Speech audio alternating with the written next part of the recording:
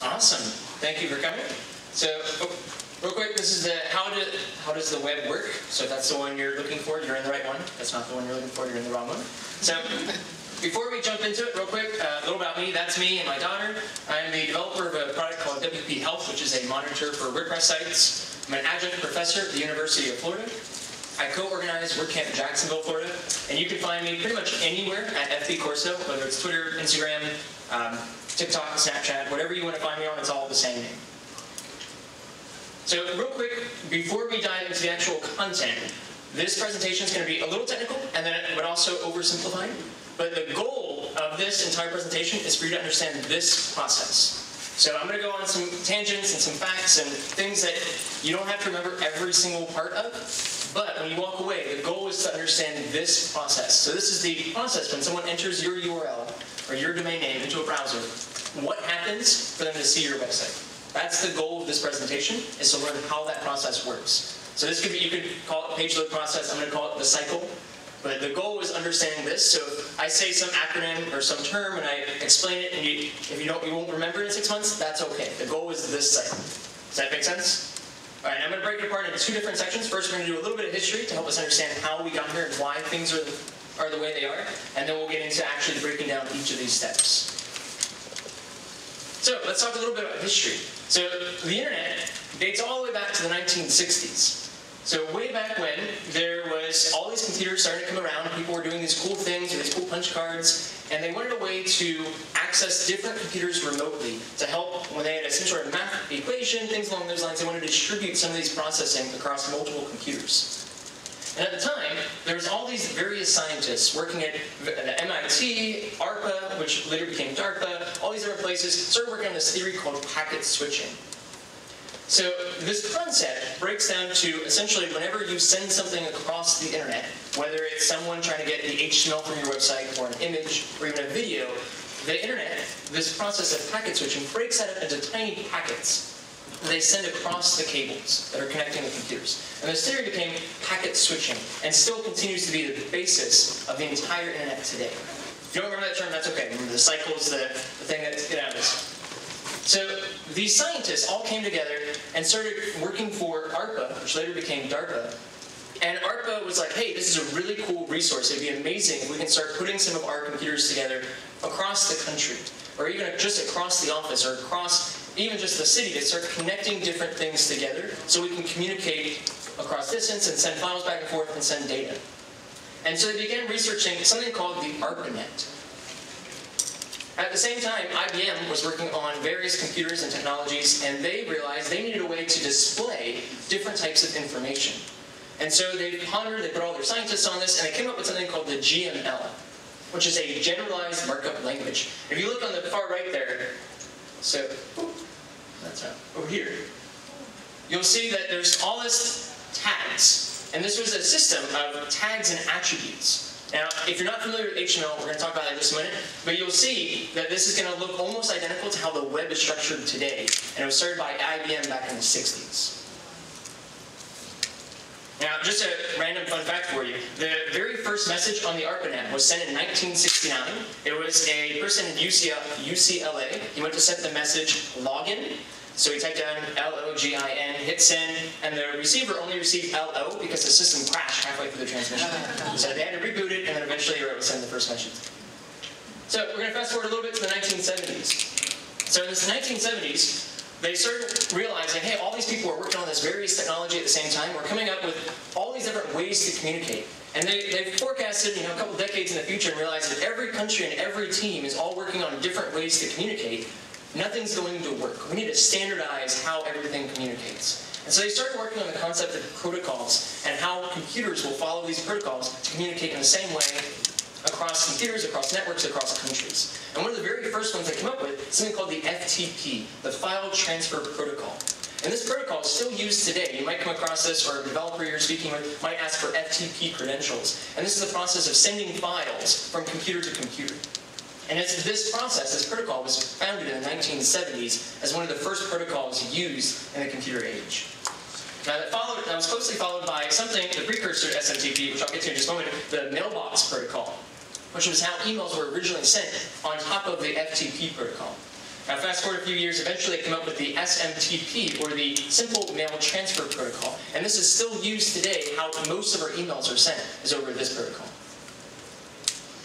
So if we fast forward a little bit, ARPANET now is used on almost several different locations across the country. It exceeds over 3 million packets per day being sent. So it's a lot of data. That sounds like a lot, but that's less than a second in today's world. But that's a lot of data being sent already, considering they just started researching this a few years prior. So continuing their protocol research, they realized, hey, we're starting to have all these other networks starting to form. So ARPANET was around, and then a couple colleges were like, hey, that's a really cool idea. We want to use the same packet switching theory. So we're going to start having our mini network. And then another country was starting to form their own network. And everyone was like, wait, we need a way to communicate across these different networks. Make sure everyone's still communicating. We're doing research on protocols. It would be a really nice way to have some sort of system so everyone can communicate across these networks. So this gentleman, Vint Cerf, and his friend Robert Kahn, they came up with something called the TCP/IP protocol. Now, this process, you don't have to remember exactly what it stands for, but essentially you have an IP address for every connected device. So you have your internet protocol address, and the transmission control protocol is the exact process of how these computers are communicating. So your phone, your Nest AC unit, your remote control microwave, and your smart tea kettle, all these different appliances are all connecting using this protocol TCP and IP, which was created in the 1970s. Now, at the time, how they explained how this protocol worked was you have two different networks, and this protocol, TCP/IP, will allow you to internet across the networks. So this was the concept of interneting, which is how our internet came to be, and this was considered the foundation and the beginning of the real internet. So we're going to fast forward just a little bit, and then we'll get to the actual cycle here. So we had all these different networks, all these computers coming out. We now can communicate across all these networks. And they realized, hey, now we have hundreds of IP addresses, and everyone's having to remember all these numbers. And if we go another decade or two, we're going to have millions of IP addresses that everyone will have to remember if they want to access data. We need an easier way to do this. And so a lot of scientists came together, they were thinking over it, and they said, what we need is, if we need to go to the local shop or the local haircutter place or anything along those lines, we looked at the phone book and maybe find the phone number to call them. So maybe we need a similar system for the browsers to use. Maybe we need the yellow book of the web, or the yellow pages. And this is where the DNS, domain name system, came into play. So the domain name system allows someone to register a domain name. If you're here, you might already have a domain name like Corso.com or anything along those lines. And then if you type that in, you would get someone's website. Well, this is all handled in the background by the DNS, which we'll go over in more detail in just a moment.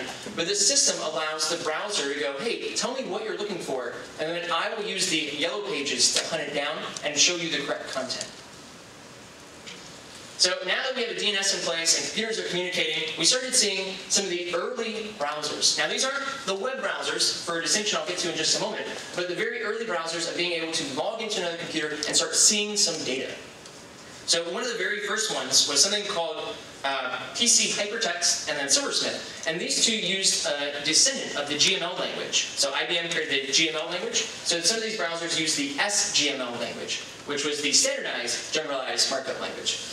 And so these browsers, you would connect to computers, someone would have some content formatted in this SGML language, and then you would see some content with some colors in it, you'd see some various images, things along those lines. And this was back in the 1980s.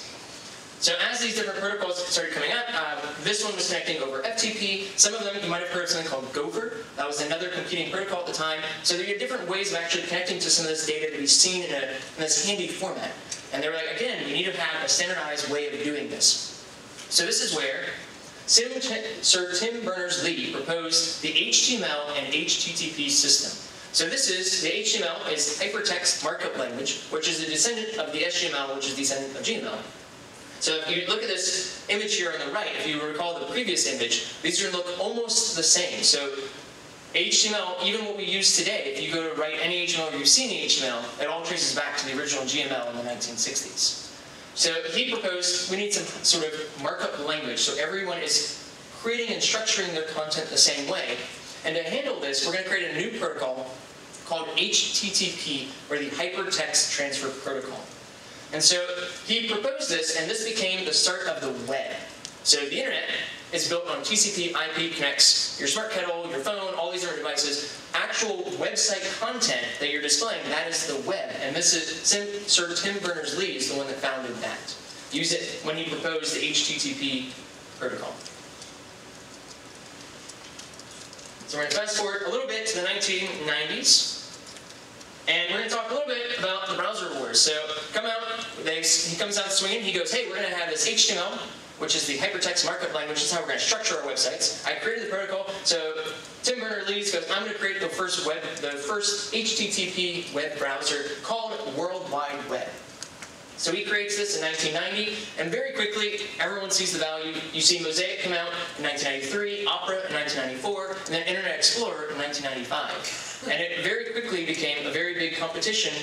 Many people thinking there would be most likely, similar to the protocols, where there was one standard that everyone used. A lot of these browsers believe that if they put enough money behind it, they would be the one browser that everyone would use. Now, if we fast forward to today, we know that's not how it actually went out. But that's why it became very fierce, this competition, early on. So while you look at a couple of these web pages that he had opened in this screenshot, and it looks really exciting, but we probably wanted a little bit more style than that. So that's where we had something called CSS, where the cascading style sheets come into play. This was proposed back in the mid-1990s as a way to stylize websites. Now, CSS, most people don't realize this, when this was proposed, there was actually 10 or 11 different of these systems proposed. And there's different people trying to have big, and would go to conferences and go, we need to style the web this way. No, we need to style the web this way. And there was this big debate over how exactly to do it.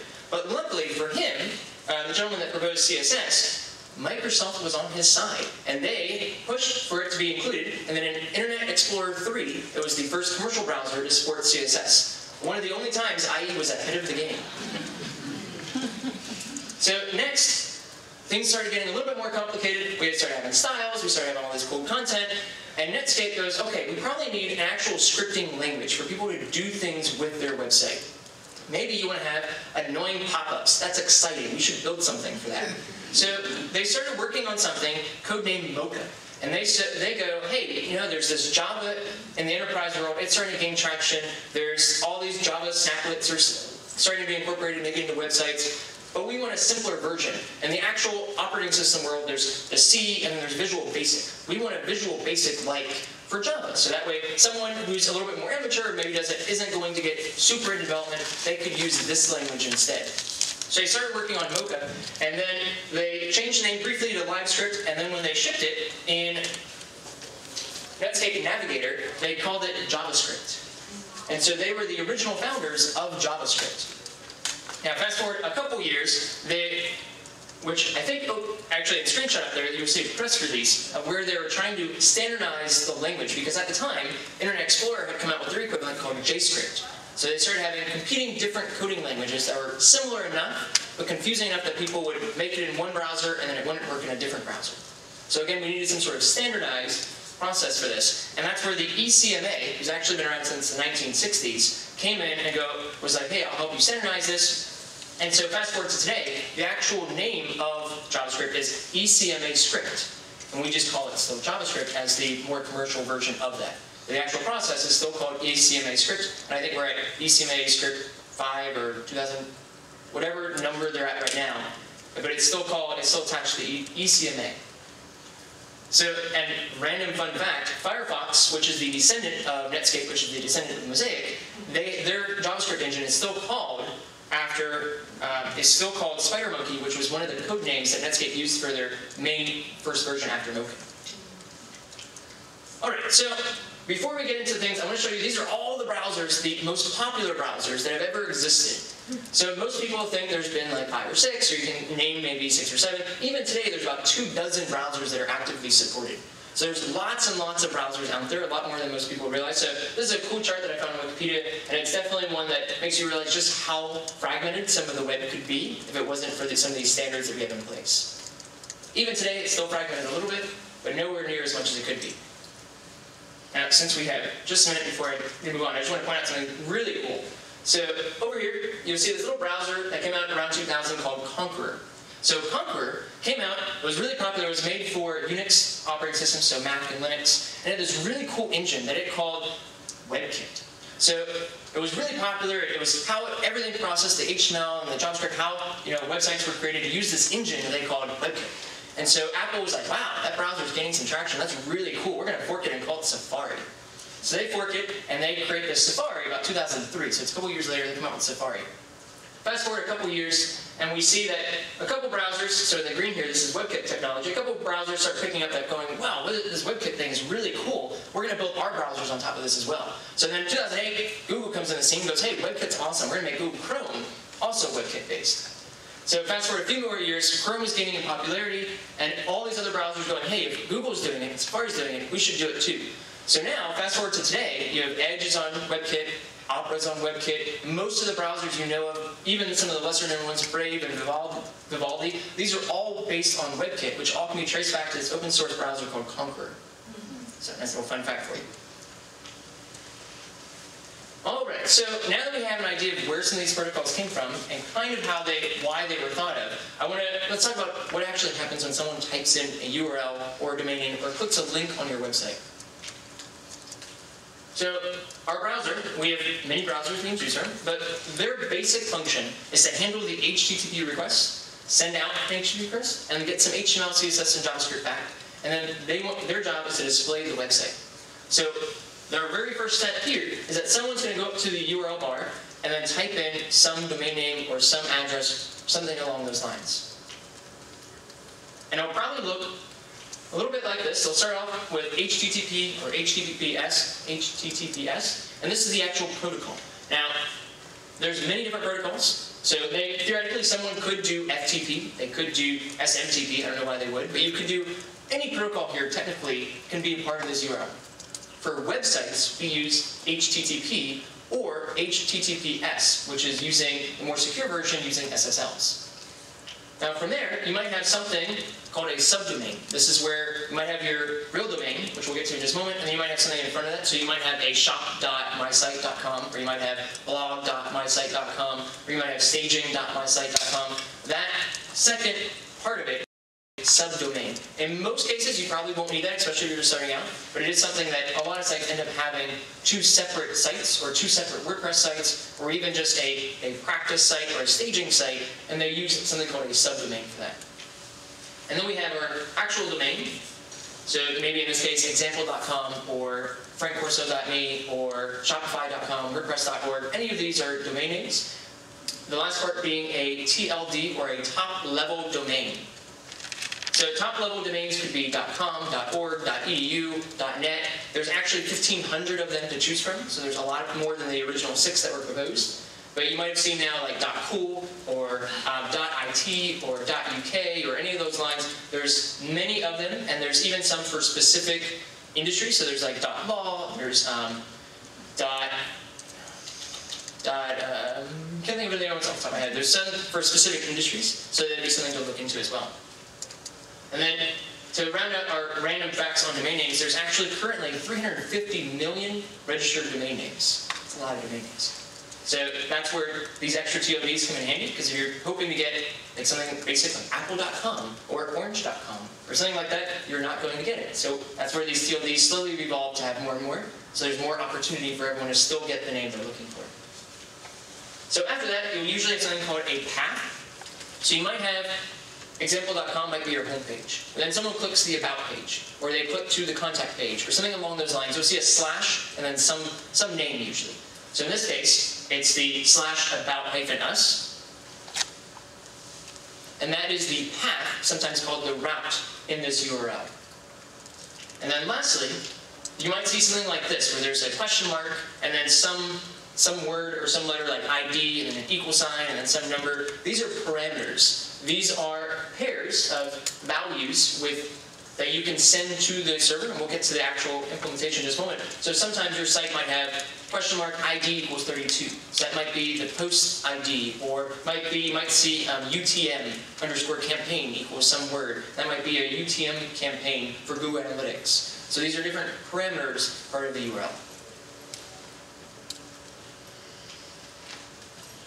Alright, so this looks super technical. You don't actually have to know anything on the right, but there's a couple key points I want to point out. So whenever we type in that domain, so we go back to that, if someone were to type that domain into their web browser, which you shouldn't because that's a fake one, but if you were to try, this is what would happen. So on the right, I was using something called Telnet. That's super technical, I'm not going to go into it, but essentially it's a way that you can send an HTTP request from your command line. Super technical, I'm not going to get into that, but essentially this is what the browser does. So what the browser does is there's this little code up here as get/http/1.1 host. You don't have to remember the actual process there, but that's exactly what the browser will send over. So the browser goes, hey, I need to send over an HTTP request to this server. So it goes, first it goes, okay, here's my domain name, and it checks in with the domain name system, which we'll get to in just a moment, to get an IP address. And then it sends over an HTTP request to that server. So this might be wherever your hosting is, so it could be Bluehost, Liquid Web, A2 hosting, WP Engine, Flywheel, Pantheon, wherever your hosting is, you have a server with an IP address. And so the browser will send this request, this little couple lines here, to that server. And then the server will send back some of these lines, which we'll go over in just a moment, and then there's the actual HTML. So this is the process that the browser takes. The browser is a little bit more complicated than me just typing in a command line, but that's the process that the browser takes whenever someone types in the actual URL. Now there's a couple parts here. There's the very first part, the GET, all capitals. This is the method of HTTP. There's a lot of them. I'm not going to confuse you by explaining what all of them do, but essentially browsers can, or anything, can communicate over the HTTP network and protocol using a few different methods. So they can use something called GET, and that's where they're asking for the actual website. So give me the HTML, or give me, if you're in maybe MailChimp, give me all my subscribers, something along those lines. Give me some information. And then maybe you're on a form, maybe you have a contact form, and someone fills it out, and they hit submit. Well, then it's going to post that data back to the server. Post being the other method here. So there's GET for getting some content, and if you fill in a form, you hit submit, most of the time that goes over post. And again, that's a little bit more technical. If you don't remember those, that's okay. We're going to get back to how this ties back to the cycle in just a moment. But, so part of this is the method. And then from there, you'll see all these other lines here. So there's all these extra lines. I'm not going to explain all those, they're super technical, but essentially this is called the headers of the HTTP request. So there's things such as the content length, it could be the language, it could be the way, the format you prefer to come back. It could be some sort of login. So maybe if you have your WordPress site integrated with MailChimp, they'll do this request over to send your new subscribers to the MailChimp list, and there's an API key. Well, that's usually sent through the header of this request. And then there's the actual body. In this case, we're getting back our HTML. And then lastly, status codes. You might have seen these at some point while traveling throughout the web. You'll get some random code like a 404 page or a 403 page. Well, there's all these different types of status codes that could be returned. And that's going to be right up here. This is the part where the server's responding. They're responding, hey, I'm coming back across HTTP, and it's 200 OK. So this is the server going, hey, this is what happened when I tried to do whatever you're requesting me to do. In most cases, the status code is 200 and you don't even notice it. But sometimes there will be something that is completely out there, you have no idea what this is. The server's like, I don't know what you're asking for, and it responds with a 404 code. It cannot find any of your content. Sometimes there will be 403, forbidden, so maybe you're trying to do something you're not supposed to be doing. So 200 is mostly things along the lines that's okay, or things are good, or you can ignore me because I don't matter. 300 is more of some sort of redirect. You might have heard of the 301 redirect. So if you change your website, you should do a 301 redirect so you don't lose your search engine rankings. So that would be in the 300 series, things that are moving. 400 is some sort of client error. So something supposedly that the user did or the site visitor did as to click the wrong link and go to a 404 page, or try to access something they shouldn't have and got the 403 code. Or there might be some random April Fool jokes like the 416, which is the I'm a teapot status code. That is an official status code. So hopefully you don't ever get that one. Then there's 500, which is server-side errors. So you might get, every now and then you might be doing something in the WordPress site, and you'll click on something, you'll get this weird like 500 internal server error, which means almost nothing to you. But that's all the 500 numbers are things that go wrong on the server side. So if you're doing something and you get something in the 400 numbers, then that's something about what you're sending is probably bad. But if you're getting something in the 500 numbers, that means it's something on the server side that's going wrong. So I know that's a bit technical, but hopefully the main takeaways there's methods and status codes. That's stuff kind of. So let's talk about how the domain name system actually works. So you have your domain name. And think of this sort of like the yellow pages. You go, hey, I want to go to Walmart, and it goes, well, here's the phone number. Well, in this case, we're going, hey, I want to go to walmart.com, and it's going to go, hey, well, here's the IP address for your browser. So behind the scenes, we sort of have the browser here, and you go, hey, I want to go to walmart.com, or wordpress.org, or my own website. And this goes, okay, well, I need to get you the IP address, or I need to get the browser with the IP address. So this goes through a few different processes. So let me go one step back.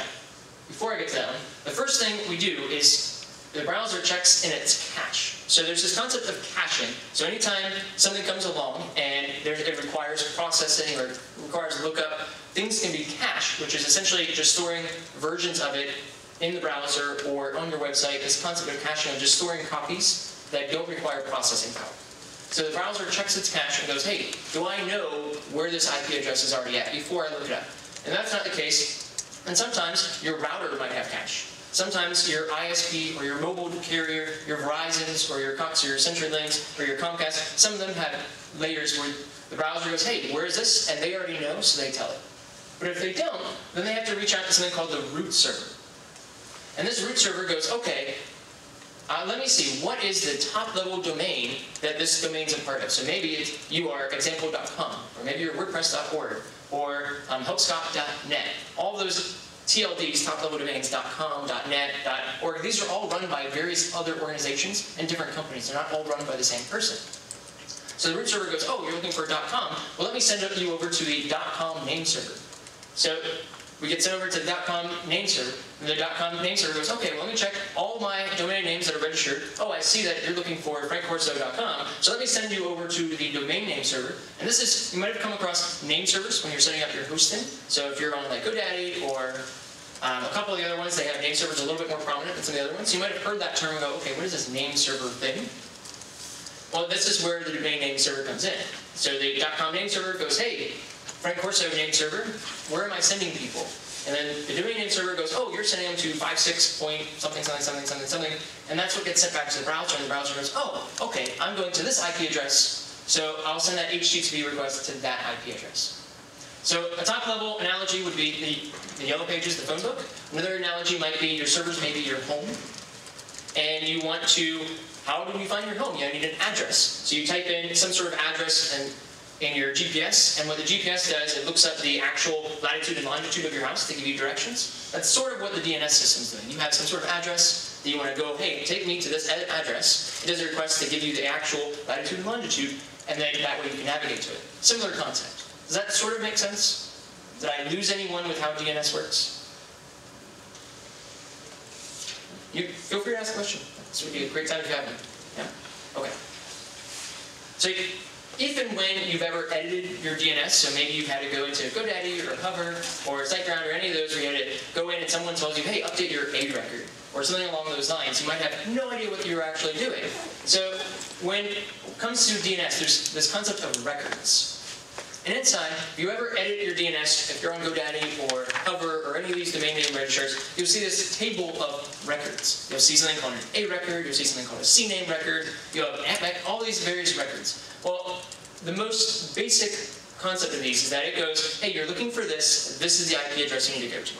But you can actually have different ones set up. So you have the A record, which points to an IP address. So if you set up your domain name, you go, hey, I'm going to set up an A record to go, if someone goes to example.com, give them this IP address. Now you could do something called a CNAME record. And this is where you're going, oh, if someone's looking for example.com, well, actually send them to this other URL instead.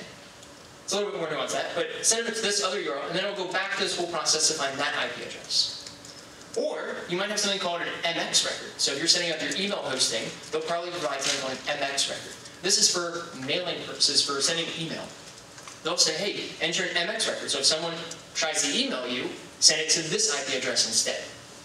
Sometimes you might have something called an AAAA record. So this is where you have your IP addresses. I'm not going to get super technical, but essentially there's two different versions. Sometimes they'll give you an IP6 version, and that would go underneath the AAAA record. So there's all these different records. Boil it down. Essentially, if there's something coming into the domain name server, then it's going, oh, what are you looking for? Oh, this is what you're looking for? Here it is. So that's the basics of the records. That's how you control what you're giving out if someone's looking for something. I know that's a little confusing, but did I lose anyone there? quick question. Yes. Are subdomains handled in A records or C records? So it depends on exactly how you're setting up. In most cases, it'll probably be an A record because you'll have a different IP address. But it depends on, there's a lot of factors there, but most of the time it'll be an A record.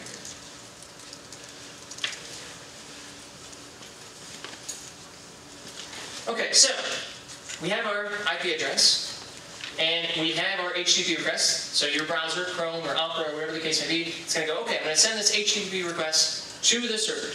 So it gets to the server, and there's actually a few different ways servers can be set up. So whenever you signed up for your hosting provider, you might have had a few different options, such as shared hosting, or VPS hosting, dedicated hosting, cloud hosting, managed hosting, all these terms that you might have no idea what any of that means, and maybe it doesn't actually matter that much. But the hosting, so it sends off this request, and it gets to the server. So depending on how your server is set up, it's going to handle things in a few different ways. So before I get into that part, I want to explain briefly what the different type of hosting is, just in case. So if you're on shared hosting, the requests will come in, and then all the different requests that are coming into that server, all those resources are shared across all the sites on that server.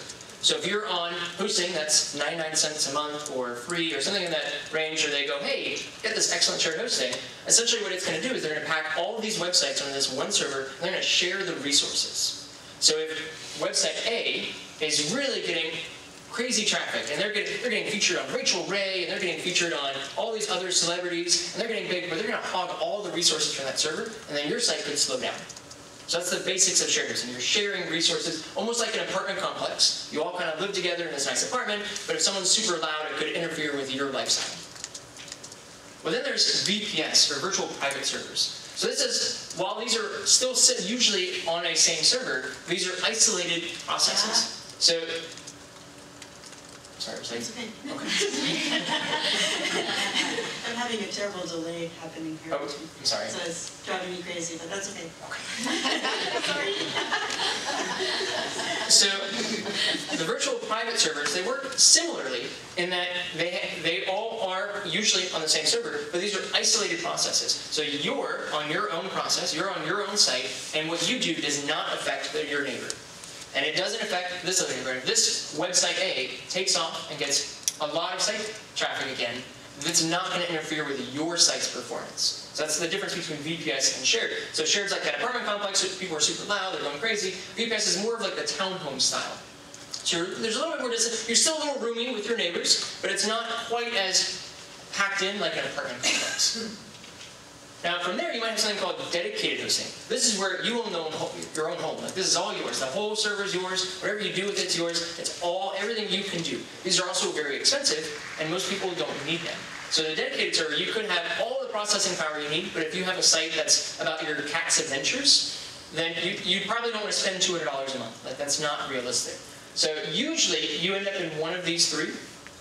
There's some other nuances there. We're going to get to those if I have time, but essentially most people start off with something like shared hosting, which is usually very inexpensive, maybe $5, maybe $2, whatever the deal is at the time, and then you might migrate to something more of a VPS style. So that's what a lot of the managed hostings use, some sort of VPS or cloud hosting, which I'll get to in just a moment. So think of your WP engines, your Pagely's, your Pantheons, your Flywheels, your anything along those lines. Those would usually be a little bit more up the ladder versus down the ladder. But if you're just starting out, shared hosting is great. And if your site really takes off, then you want to move further up to account for other sites not slowing your site down. Now, lastly, I want to briefly talk about cloud hosting. It's a little bit more technical and complicated, so I don't want to spend too much time on it, especially since we're almost out of time. But the cloud hosting is essentially infinite amount of resources. So instead of, so you think of your shared hosting, you're sharing the server, your VPS, you're sharing the server, but a little bit more limitations. Dedicated, you have your own server. While cloud hosting, your site sits on top of a cluster of servers. So if this server starts getting overpowered, you'll get more resources from another different server. Maybe if these two servers or this side of the room is taking a lot of resources and they're helping all these other sites, well then you might tap into some of these other servers. So it's a network or cluster of servers that are powering your website as opposed to one individual server. It's a little bit more technical, so I'm not going to spend too much time on that, but I just wanted to touch that mainly because a lot of the managed hostings are switching over to cloud hosting. So I just wanted to briefly explain it. Hosting provider goes, hey, we're switching to that. You have an idea of what that is. So we have our server. You probably have one of these. We get our HTTP request. It goes, okay, well, I have resources to spare depending on which one I'm on. And then the next step is how to actually create the HTML to send back to the browser. So the very first step, the server listens and goes, oh, hey, someone's making an HTTP request coming in. Let me see if there's any software that is looking for this HTTP request. Now, depending on programming languages and all these technical aspects that we're not going to get into, this might differ by a lot of different, but most of the time on a WordPress site, it's one of these two programs, Apache or Nginx. So I'm not going to get too far into these, but essentially these are just software that listens for incoming HTTP requests. And so Apache or Nginx will go, oh, you want some HTML content? Okay, well let me see exactly what you need and then process it.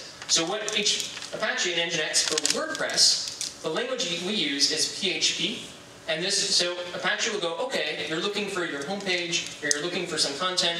Well, let me look at the PHP file that'll run this. So in WordPress, there's a lot of PHP files. There's a file in the main file, index.php.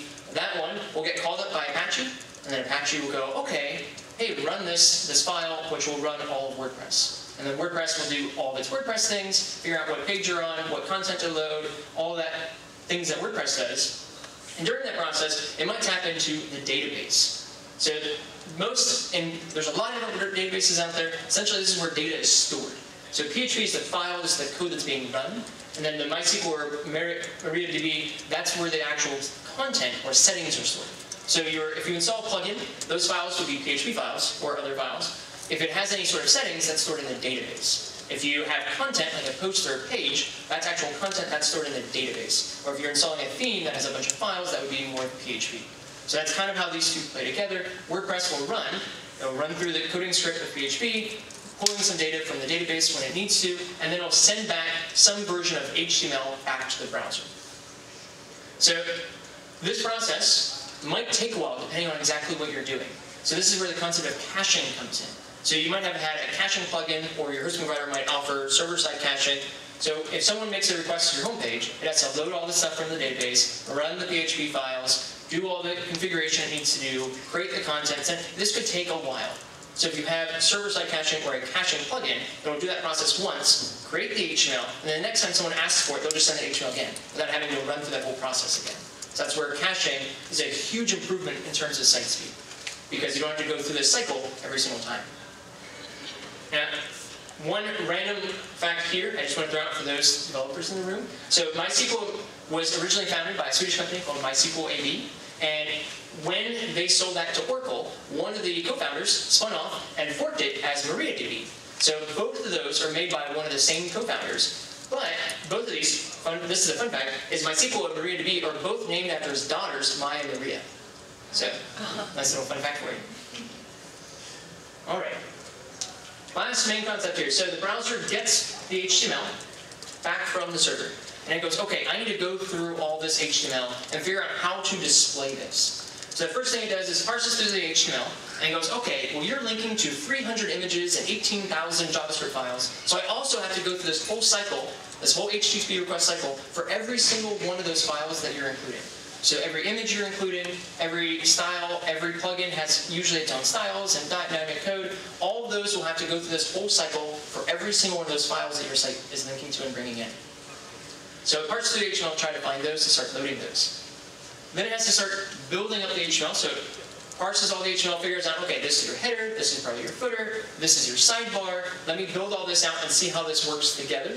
And then it takes it and does this concept of painting. So this is where it starts to show up on the screen and starts applying some of the CSS and styles and all those lines. Now, we're almost out of time, so I'm going through this briefly, but feel free to stop me if I go too fast on it. So as it's painting, it's loading all the content. You're starting to see the images pop up. You're starting to see all the words come up. You're starting to see your sidebar, things along those lines. But things might still be shifting around, or there might be code being run. But up until the point of onload. So this is a little bit more technical term, so I don't want to spend too much time on this. But this process right here, the site is pretty much saying, hey, I'm done loading. Well, a lot of plugins, a lot of themes, a lot of like MailChimp, ConvertKit, anything that you bring in, a lot of them will wait for the onload to start running their processes. So just because something's technically loaded, it could be several more seconds before everything is loaded behind the scenes. And that's where you get to the concept of fully loaded. So if you do a page speed test, a couple of things that you want to watch for is first paint. That's when things start being shown. First contentful paint is where there's actually useful content being showed. And then onload is where most page speed tests stop, but some will all go all the way through fully loaded. So if you're running page speed tests, you'll want to look for those terms so you can figure out what is wrong. So if onload happens really fast, but then fully load is taking forever, it could be a script you're including in that's waiting to onload your run.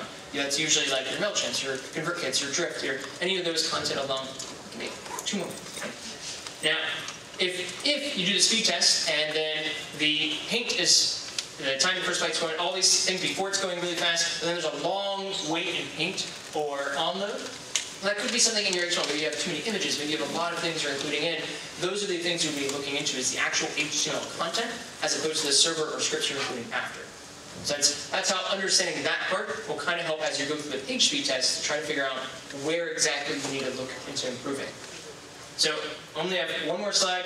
So real quick, if you are in a browser, so if you want to see this, how this plays out in your actual website, if you have your browser open, most browsers have something called the developer tools. So if you're in Chrome, Firefox, Opera, Internet Explorer, if you go somewhere in the settings, you'll find something called developer tools. The keyboard shortcut in a lot of these is Control-Shift-I or something to that effect. And then there's a tab, it's cut off a little bit, but it says network.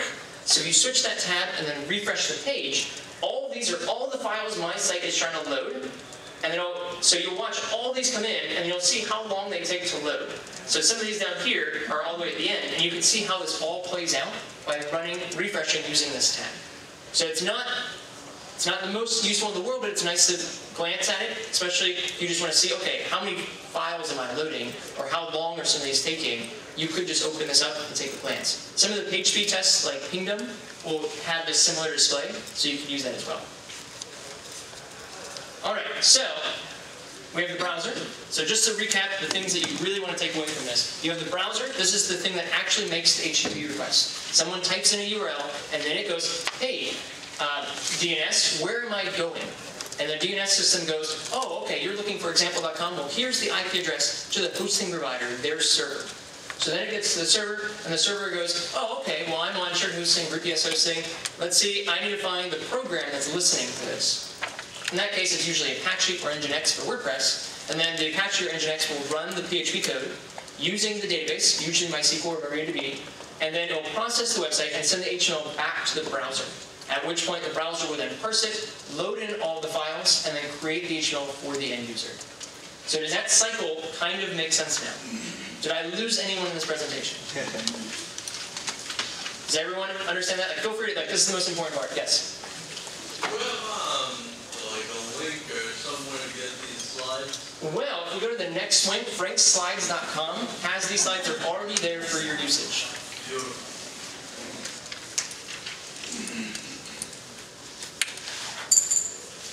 Just a second, I'll get back to the slide in just a moment. I just want to, just because I'm obligated, I do just want to say, I did have a whole bunch of sources for this, and there's all these images are copyright, so I have to disclose that I have all these cool copyrights here in the slide. So if you want to look them up, they're available there. So I'm going to go back to the other one. So we're already over, but is there one question that's super important that someone needs to ask? No?